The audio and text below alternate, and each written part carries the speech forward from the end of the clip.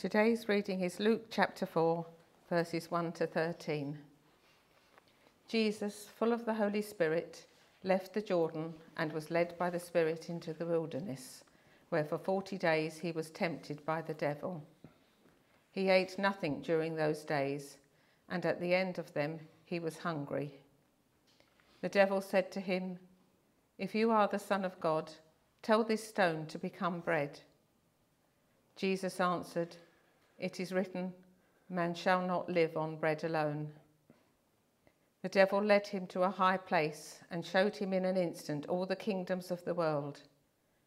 And he said to him, "I will give you all their authority and splendour.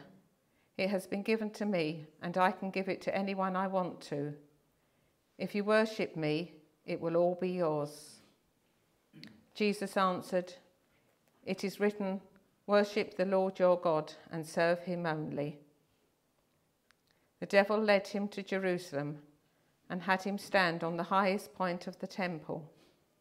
"If you are the Son of God," he said, "throw yourself down from here, for it is written, he will command his angels concerning you to guard you carefully. They will lift you up in their hands so that you will not strike your foot against a stone." Jesus answered, "It is said, do not put the Lord your God to the test." When the devil had finished all this tempting, he left him until an opportune time.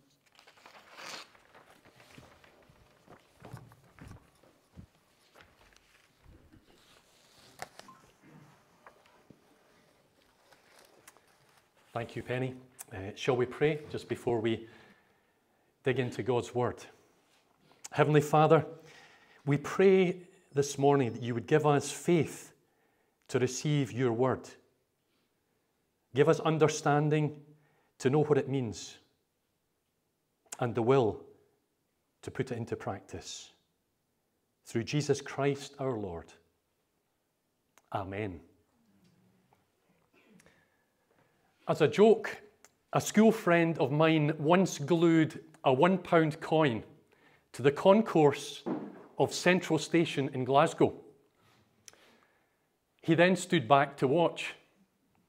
He was amazed at those travellers who were in desperate hurry to get to their train, but stopped and tried and tried and tried again to prise it off the concrete without success.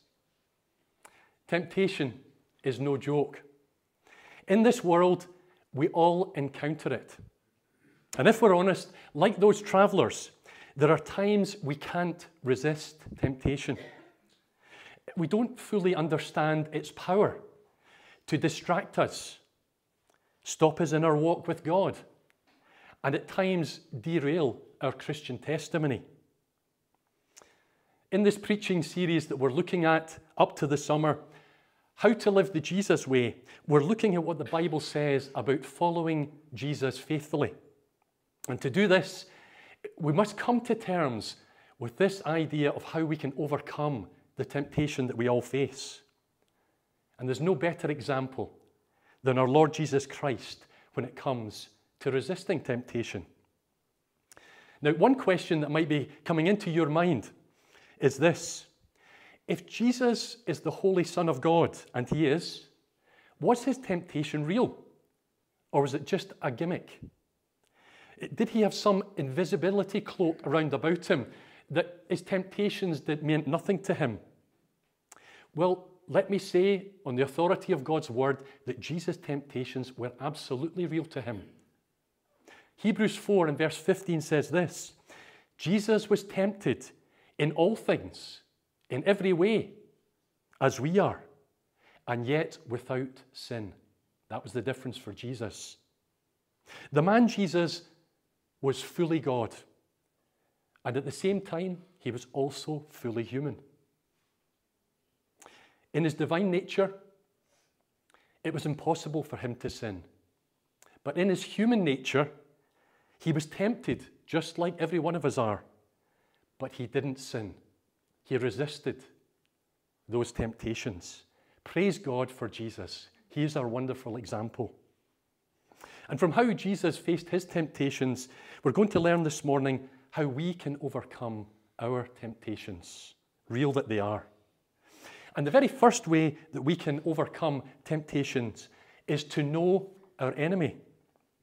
Jesus, full of the Spirit, left the Jordan and was led by the Spirit into the wilderness, a barren place, where for 40 days he was tempted by the devil. Did you notice that it's the Holy Spirit of God who leads Jesus into the wilderness for that time of testing? But it isn't God who tempts him.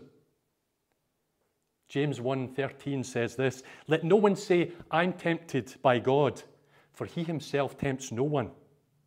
Now, often God will allow us to go through great trials in our life to prove the genuineness of our faith and to deepen our trust in God. Those times that Maureen has been speaking about already. But the Lord himself is never the source of our temptation. Verse 2 explains that the temptations we face come from the devil. Now, Jesus believed in, and the Bible teaches that the reality of a personal evil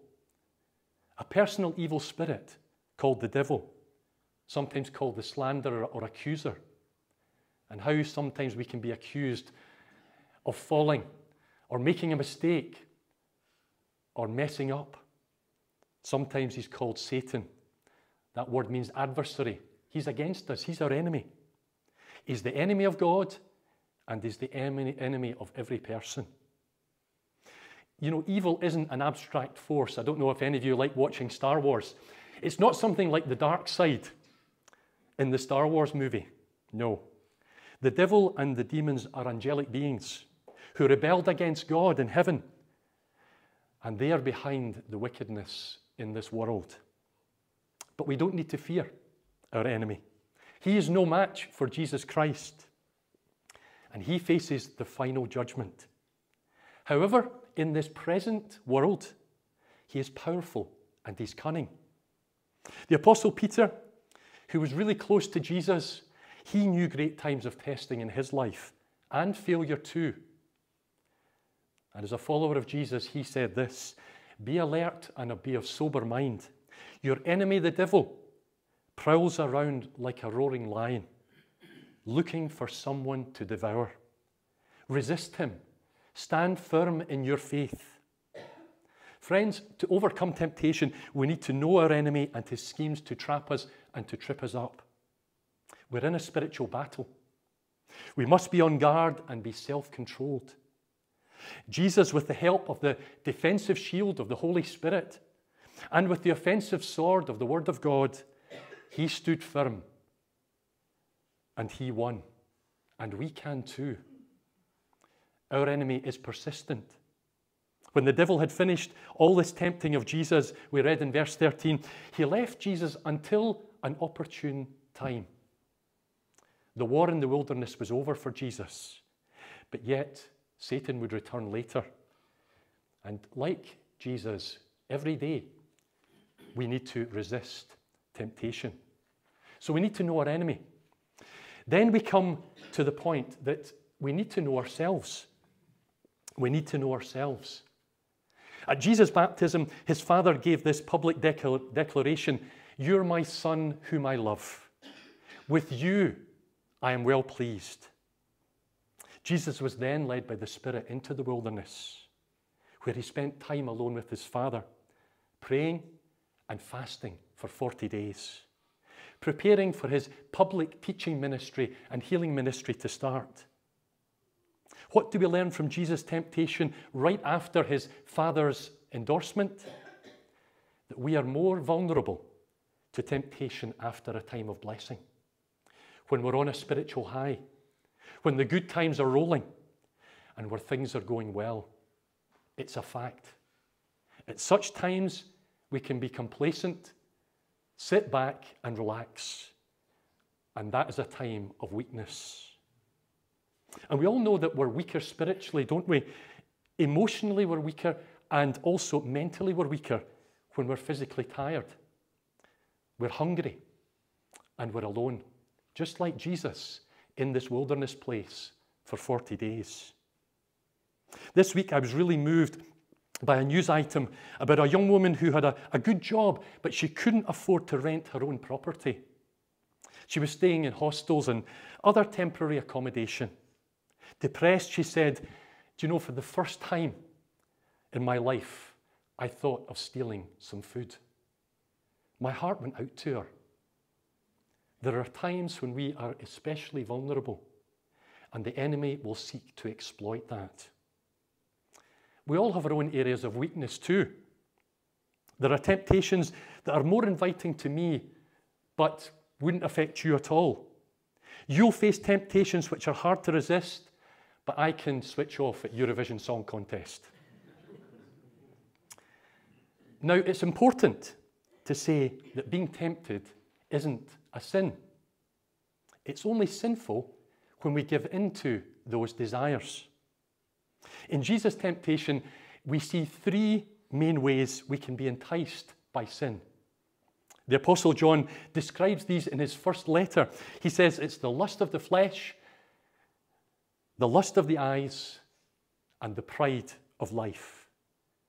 Let's look at these three together. This temptation, this first temptation, was a temptation of hunger for Jesus. The devil appealed to the lust of the flesh in Jesus. He says, "If you're the Son of God, turn this stone," perhaps it looked round and smooth, like a freshly baked loaf of bread. And sometimes when we're at our weakest, these things, it's almost like a mirage. And Jesus is tempted to turn that into bread, to eat it. He's starving. It's 20 miles to the nearest town. So Satan tries to get Jesus to meet his real physical needs using his own divine power, but using wrong methods, going against his loving Father's will and his Father's provision. In response, Jesus quotes Deuteronomy 8:3 in the Old Testament. He says, "Man shall not live by bread alone." And in the parallel passage in Matthew, he says, "But by every word that comes from God." Victory for Jesus came through positive obedience to the Word of God. We all know that healthy eating is good for us. But when we eat to excess or the wrong types of food, then it can start to rule our life. There's nothing wrong with meeting our physical needs. Good food, shelter, love, friendship, sex. They're all precious gifts from God.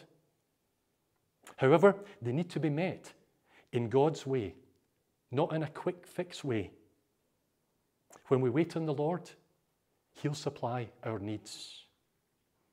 You know, we live in an age that shows little restraint. It's almost considered a right. If they want something, we should have it now. We binge eat.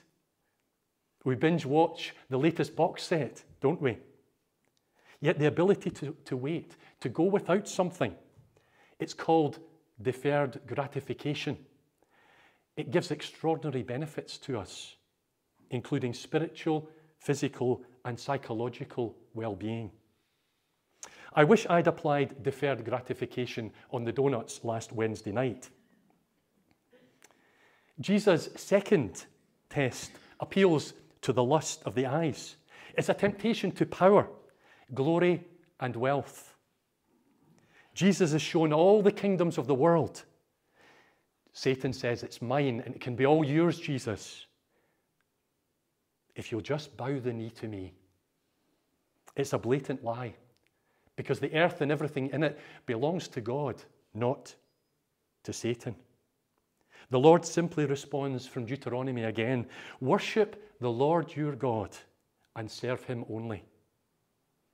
This is a temptation to love created things rather than the Creator, to have glory and fame, to control our own destiny, to be our own gods.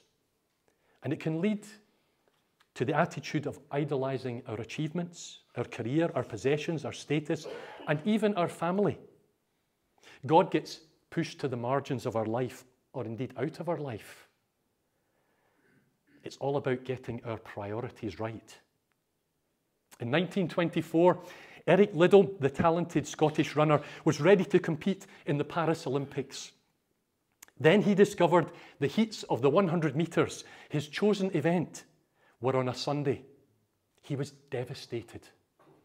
All that training, would it be for nothing? His conscience told him he couldn't run. He was a Sabbatarian. He believed Sunday was a special day to be kept for God. Enormous pressure came upon Eric, including from the press, who called him a traitor to his country. But he resisted the temptation to run. God honoured Eric by giving him strength to win the 400 metres race, not his natural event, in a world record time. Jesus, he knew there was no shortcut in his path to rule the kingdoms of the world that Satan promised him. That wasn't the time. The time was ahead for Jesus. The cross must become before the crown for Jesus. It meant for Jesus kneeling in spiritual anguish in the Garden of Gethsemane and praying, "Not my will, Father, but yours be done." And then with outstretched arms, giving his life on the cross. So each one of us, me and you, would come and worship the Lord our God and serve him. Will you do that today? Will you worship God? Will you serve him? The final temptation, the final attack, we see Jesus tempted to test God rather than to trust him. In a vision, he's taken to the highest point of the temple in Jerusalem, 450 feet above the Kidron Valley. The devil casts doubt on Jesus' identity. If you're really the Son of God, throw yourself off down into the valley, and God will send his angels and will catch you. Again from Deuteronomy. Jesus loved that book, I think. He says, don't put the Lord your God to the test. Jesus didn't need to perform some public, spectacular circus act to prove who he was, the Holy Son of God, or indeed to get recognition for his messiahship. Do you know, we face this pride of life temptation too, if we're honest. We're faced with the temptation to make our own decisions without reference to God at all. Then we expect God maybe to fall into line with our plan, or indeed pick up the pieces if it goes pear-shaped. This is trying to control God rather than follow him faithfully. Sometimes we can even be tempted to abandon our faith. Marie Durand was a devout Christian woman who lived in the south of France in the 18th century. It was a time when Louis XIV made her Huguenot faith illegal. And when she was 19, Marie got married. But soon after, Marie and her husband were arrested, and she never saw him again. Marie was imprisoned in a small tower in the town of Aigues-Mortes in the south of France. The cell held 40 women, and it was baking hot in the summer and freezing in the winter. Intolerable conditions. In these terrible circumstances, Marie taught large portions of the Bible she had memorized to the other women, and she prayed with them. She acted as a spiritual leader. Being literate, she wrote letters on their behalf to family and friends. The women were regularly asked to renounce their faith, and a simple yes would have brought them freedom from that dungeon. Some, in severe torment, caved in, but Marie held out. And in 1768, 38 years later, Marie was released. During her imprisonment, she'd scratched a single word on the stone walls of her prison: resist, resist. And it's still there today if you go to the south of France. What trust in God, what resistance against the enemy, and what a God who has keeping power to help her resist. Finally, we can overcome by knowing our God. Every Christian has all the spiritual resources we need to counter temptation. Jesus told his disciples in the Garden of Gethsemane, watch and pray, so that you won't fall into temptation. Because the spirit is willing, but the body is weak. 3 weeks ago, we learned from the Lord's Prayer. When we pray, lead us not into temptation, but deliver us from evil. We're asking our loving Heavenly Father to protect us in situations where we might be tempted to crumble. Let's also follow Jesus' example and remind ourselves and remind our enemy the truth of God's Word. This is where Bible verse memorization is an outstanding resource. Leanne and Angie shared with the group last week how they have taken time to store God's Word in their mind and their hearts, or on memory cards, ready to use when they need it most, when they come under spiritual attack. What a great resource that is. One lifesaver verse for me from Scripture when I'm tested is 1 Corinthians 10:13. You can see it on the screen. The temptations in your life are no different from what others experience. And God is faithful. He will not allow the temptation to be more than you can stand. When you are tempted, He will show you a way out so that you can endure. So when I think I'm on my own, Lord, I can't do this. Lord, I need you. This verse comes to mind. Thank you, Lord. I'm not weird. This temptation is faced by everybody. Thank you, Lord, that you are faithful, that you give me the strength to resist. Thank you, Lord, this temptation won't go on forever. We've seen the dangers of being alone when tempted. Yes, there may be times when we just need to turn and run, like the Old Testament character Joseph, who was invited by Potiphar's wife to sleep with her. But sometimes God tests us in our wilderness situation, like a relationship breakdown, a bereavement, a loss of a loved one, or a loss of employment. Yet we're never alone. Like Jesus, we have the Holy Spirit of God with us. Ask the Spirit of God to fill you, to give you the power in those tough times.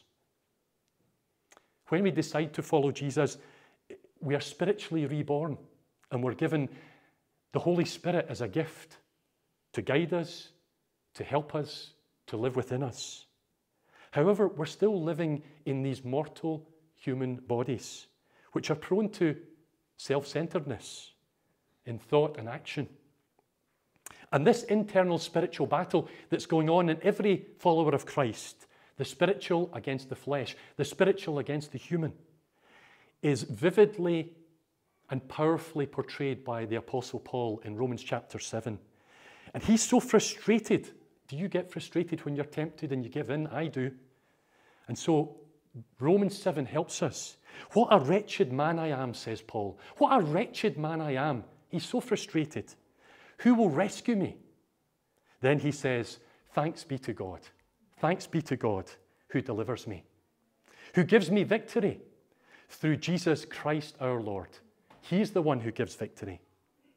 For me, the best encouragement to faithfully resist temptation is knowing that Jesus has been through it himself. Every temptation that's faced him, I face.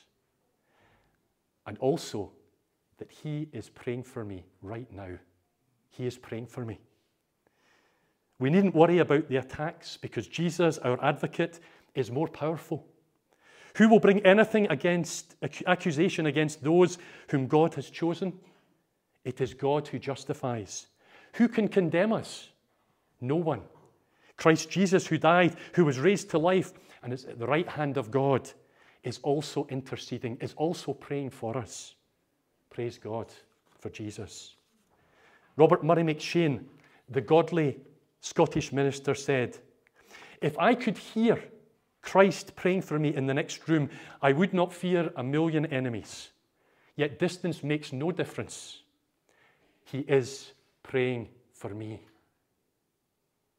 As we all seek to be overcomers. Let's realize that we have an enemy of our souls. Let's recognize our areas of weakness. And above all, let's remember that Jesus Christ is our Saviour. He is the one who has faced temptation and has overcome. And when we put our trust and faith in Him, we become overcomers too. He will take us to the other side. We are on the victory side with Jesus. Amen. Let's pray together.